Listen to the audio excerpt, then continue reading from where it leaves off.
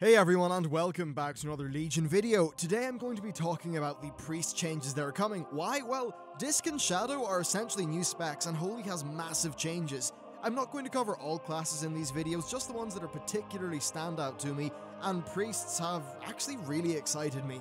So I'm going to start off with Shadow, which has been majorly reworked around the idea of old god void magic. They are using a new resource called Insanity that is built up by abilities, and once you get enough Insanity, you enter Void form where your abilities are turned into empowered versions. Void form can then be extended by using your abilities, but it's not indefinite. Outside of Void form, you are still the sort of dot-heavy gameplay, and they have stripped out Heal, Flash Heal, and Prayer of Healing as they are holy spells. Instead, we're going to be using Power Word Shield and Shadow Mend as our heals. Now then, let's talk about how the DPS works. So, you build Insanity directly with Mind Blast, Vampiric Touch, and Shadow Word Pain. Shadow Word Pain ticks have a chance of resetting the 9-second cooldown on Mind Blast. So, these abilities are going to be generating your Insanity. If all your dots are up and Mind Blast is on cooldown, then you'll just be using Mind Flay as your filler while you wait for other things to come off cooldown. Once you hit 100 Insanity, you enter Void form. This increases shadow damage by 30% and gives you 2% haste every second, with that effect persisting 20 seconds after Void form ends. Insanity will drain faster and faster over time until you have none left. So when you're in Void form, your abilities will change. Mind Flay becomes Void Flay, and using it will extend Shadow Word Pain's duration by 3 seconds. Mind Blast will become Void Blast. It will extend Vampiric Touch by 3 seconds and will have a 4.5 second cooldown. Finally, your Mastery will increase the damage and Insanity generation of your attacks. Also, an example talent gave you 100 Insanity instantly on a cooldown. So this has really piqued my interest in terms of gameplay. Basically, what you're going to be doing is putting both Vampiric Touch and Shadow Word Pain on your target. Then you will be using Mind Blast on cooldown, while watching out for your procs of the Shadow Word Pain ticks, which reset the Mind Blast cooldown. Doing that will generate you loads of Insanity, and then your downtime is filled by Mind Flay. Once you hit 100, you just, go into Void form and then start spamming Void Blast and Void Flay. Doing this will extend the duration of both of your dots, and the haste buff from Void form is going to increase the tick rate of your dots, meaning you'll get more Insanity, and also meaning you'll proc more free Mind Blast, which also gives you more Insanity. The talent that they showcased will, I'd say, likely be used on the pool right after applying dots to your target. Also, multi-dotting will vastly increase the generation of Insanity, and I think that'll be really key to this spec. So overall, the gameplay here just sounds really damn fun to me. We're going to need to see, though, how many of the talents will affect your Void form duration and cause a situation where higher skill players will last there for longer, because right now, it seems the case that all you'll be doing is just multi-dotting and using things on cooldown to generate enough Insanity to stay in Void form. I wonder if there will be any major skill differentiating mechanics in play with Void form. Still, this has very much got me interested in the spec. Discipline has also been changed in a way that actually excites me greatly.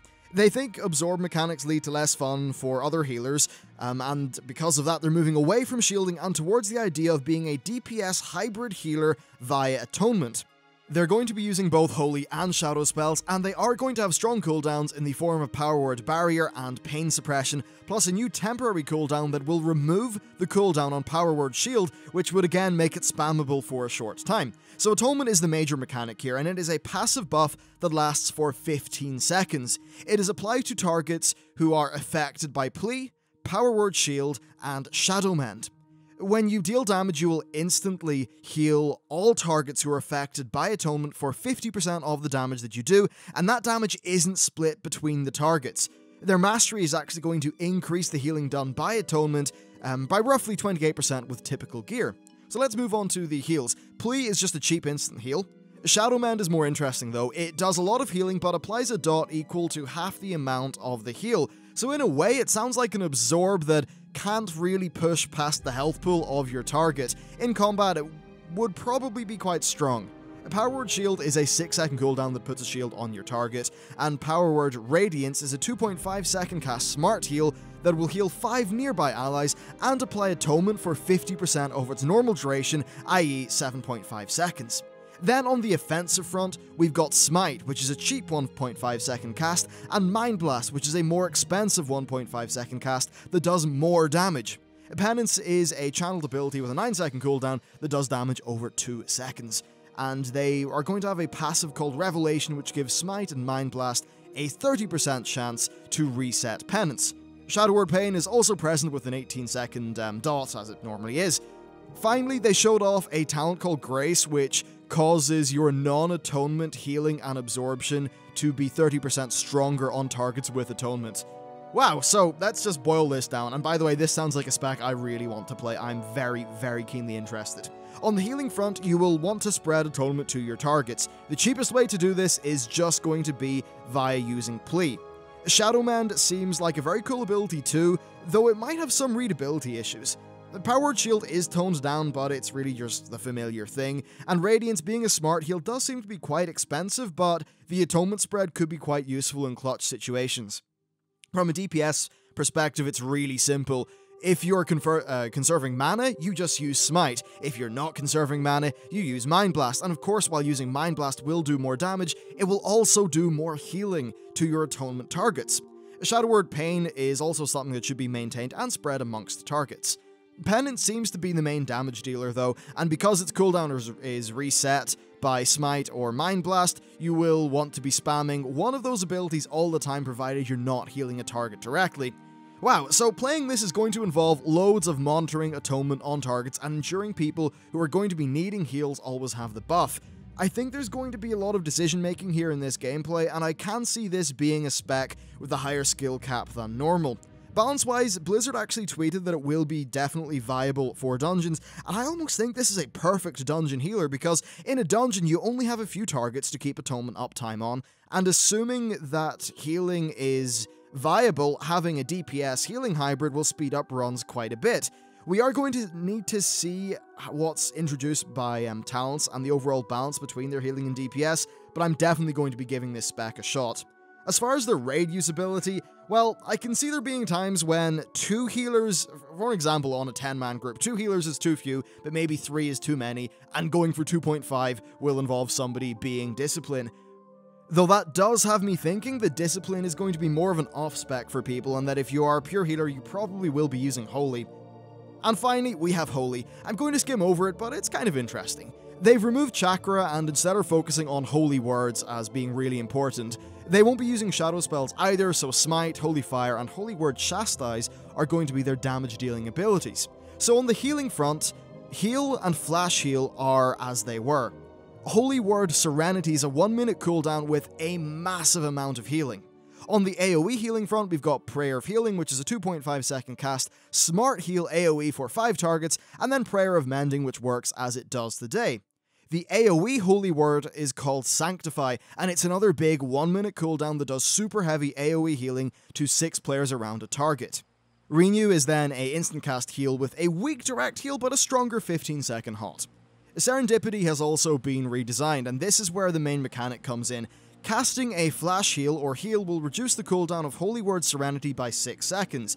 Casting a Prayer of Healing or a Prayer of Mending will reduce the cooldown of Holy Word Sanctify by 6 seconds, and casting Smite or Holy Fire will decrease the cooldown of Holy Word Chastise by 6 seconds. Their mastery causes spells to heal for an additional 25% over 6 seconds, and an example talent was one that increases the effects of Serendipity by 300% for 30 seconds. So overall, this is kind of formulaic, but I like what they're going for. You've got a mana-efficient ability, a less mana-efficient ability, and then a big Holy Word. And that pattern applies to your single target, AoE, and DPS toolkits. So I expect the gameplay is going to completely surround knowing what kind of damage is coming in the fight, and then ensuring that you have the right Holy Word ready to go in a clutch moment. So as an example, if you know there's going to be a big scary AoE moment soon, and Holy Word Sanctify is on cooldown, then you're likely going to want to use Prayer of Healing or Prayer of Mending to ensure that it is off cooldown when you need it. Since there is a mana-efficient single-target AoE and DPS spell, you're probably going to always want to be spamming something on someone, though that will depend on the base mana regeneration. I think this gameplay is actually going to be really interesting, though we will need to see what talents do to it. I suspect we'll see talents that modify the Holy Word spells, similar to how druids have talents which really emphasize the usage of their wild growth. For an example, with druids, your wild growth usage, depending on your talent choices, are what can differentiate a poor resto from a good one. I expect we'll see similar with the power words and priests. Overall, I'm really excited about priests, and that's not something that I've ever been able to say about World of Warcraft. These pretty much all seem like new specs, and I'm quite excited by the designs. I can see the concerns of current priests, but again, we're going to have to wait until beta to see how things actually are. Anyway, that's been it for me. Thanks for watching, and I will see you next time.